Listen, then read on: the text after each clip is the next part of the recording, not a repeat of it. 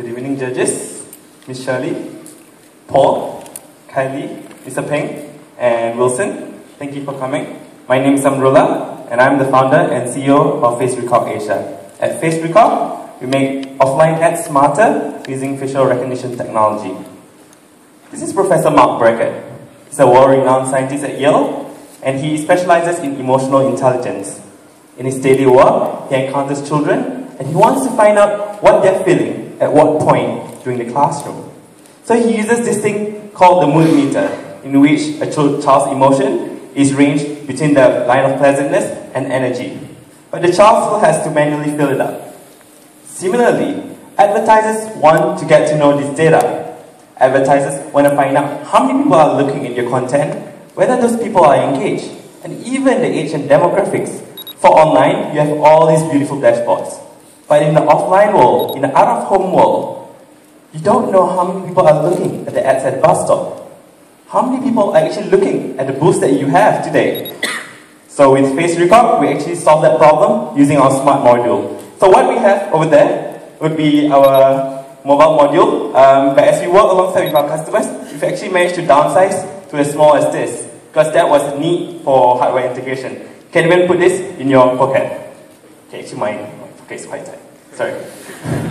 So, before I start the live demo, this is actually what I did outside at the booth. So, we actually have the FaceRecog module deployed at booth 7.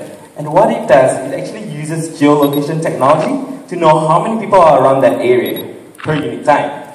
We also know within that line of sight, we use facial recognition to determine how many people are looking at the big TV screen that I have. How long are they looking? And also we know their emotions. So let me give you a dashboard that we did early on for one of our early customers.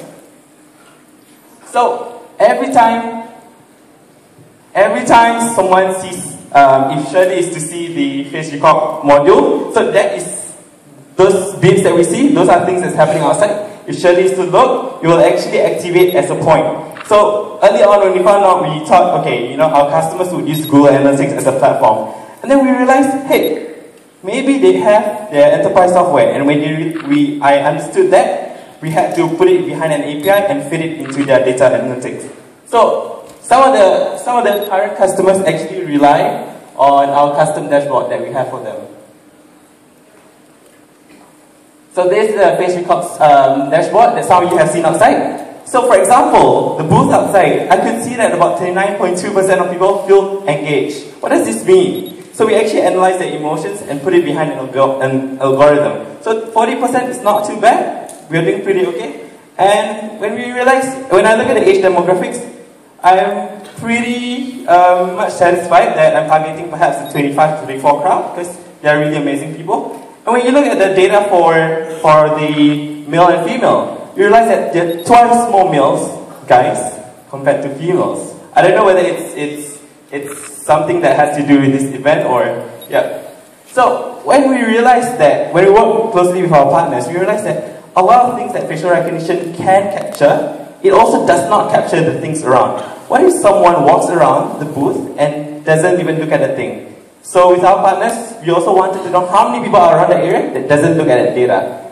So we actually use mobile technology. We actually decode some of the signals that you have at your phone. So we look at your 3G signal, we look at your Wi-Fi signal. So these are some of the mobile phones that are around the area, currently right now. And we also can look at the live dashboard that's happening on the right-hand side, which shows the traffic count of what happened over there. So this is actually pretty cool for our early partners and customers to actually look at people walking through their ad sites, their out-of-home media sites. So let me go back to my slide. When you think about it, every retailer, every hotel, every advertiser, every school, or even your hospital, they want to know where their customers are. They want to know where they are, they want to know how they feel about certain things. And we found out that this is really important, and that's why I'm doing this. And when I started working with one of our early customers, the need to downsize to a small module and make it really cheap and make it really accessible was one of the things that we learned along the way. So for that, we actually make the smart module, the entire system, pay as you go. And one of the things we learned is that the FaceRecog smart module allows advertisers to run their campaigns on all this data. So we're actually doing data the way Amazon Web Services is doing their data center, the way SendGrid is doing for their transactional email, and the way Twilio is doing for the telephony. We reduce upfront costs, we make it behind, we put it PI, and we make it pay as you go. Thank you.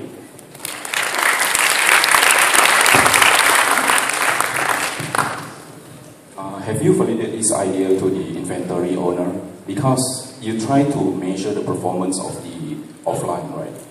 And as my knowledge, they try not to measure that, because once it's going to performance basis, people, the advertiser will exactly know what kind of performance, all these things.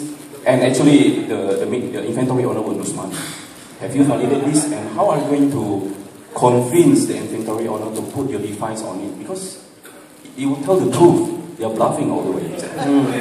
So you are very right that inventory owners weren't the first people we approached. Actually, to be honest, I actually approached the brands and the media agencies thinking, hey, you know what, we have this brilliant idea, we could collect all this data. But then the media agencies wanted this.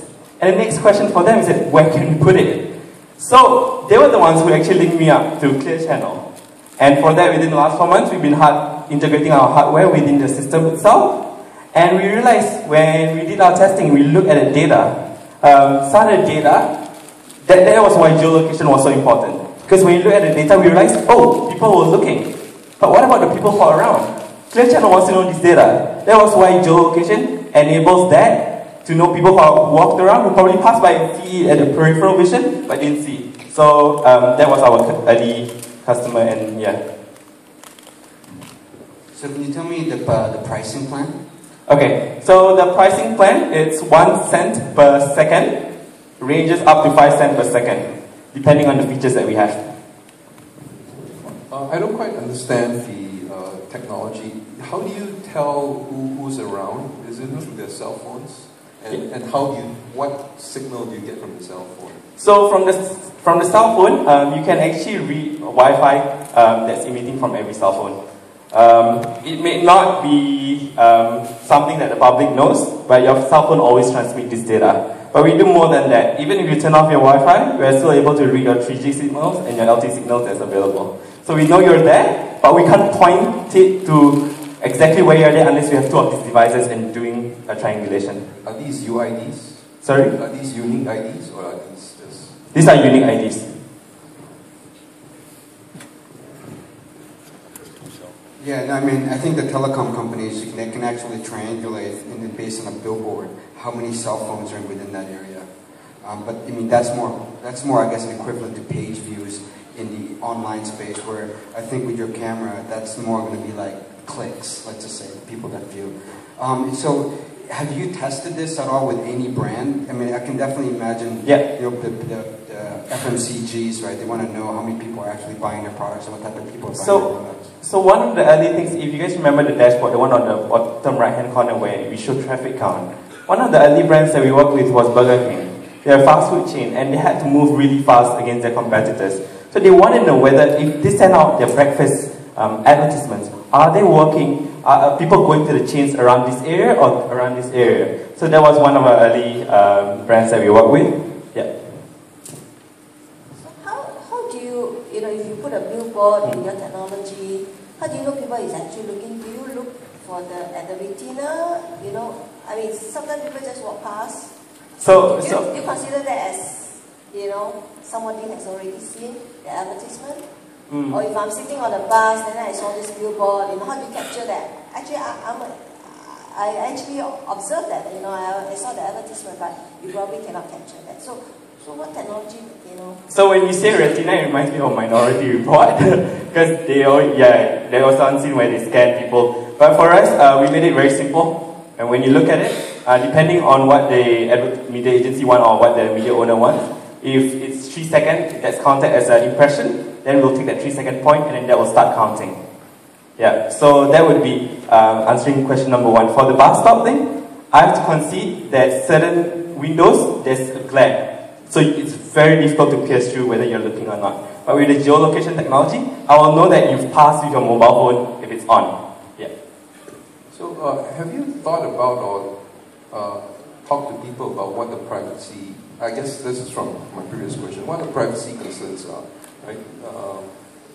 You might say to people, I'm not going to take a picture of your face, but so long as you're looking at people's faces, are there concerns around privacy? So I'm a huge privacy advocate. It's quite ironical though. But so here's the thing. When we sat down with Clear Channel, several things had to go through. One was LTA approval. So basically LTA sent us, hey, these are the list of things that has to comply. So we had, 3 of us, had to eventually sit and look through some of the system that has to keep in place and make sure each and every one of it complies. If you think about it, having that regulation in place is actually making us better because we learn some of the system that has to be within the FaceRecog module that makes it protect the consumers, people who are passing through the public. So we have 3 layers of protection for them.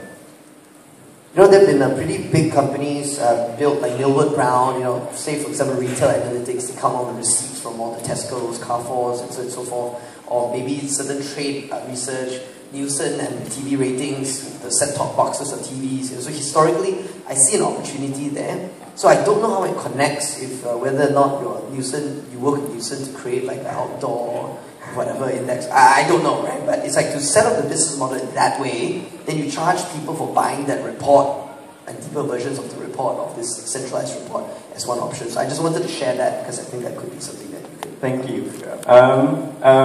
Maybe one comment. It was very funny when I sat down with the customer, basically the guy, who was saying, hey, traditionally we've been relying on all this data from Nielsen and all that stuff.